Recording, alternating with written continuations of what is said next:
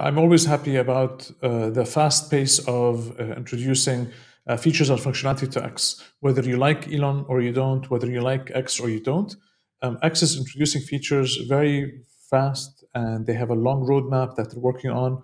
And they release the feature and they add to it. So it's clear that they have the culture is different, where they create an early version of this and they iterate and improve. So today they've introduced video only with the host available to do so.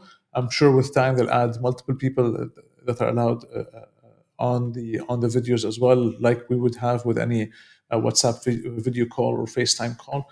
I can see additional features and functions contributing to that, and somewhat merging potentially the live streams with this as well. So there could be a potential overlap there. So it could be, if I want to live cover an event, I would use my camera for this. I'd have other speakers with me on this, commenting on this, and you'd have an audience there. So they're listening and viewing the video at the same time. That could also be a potential use case.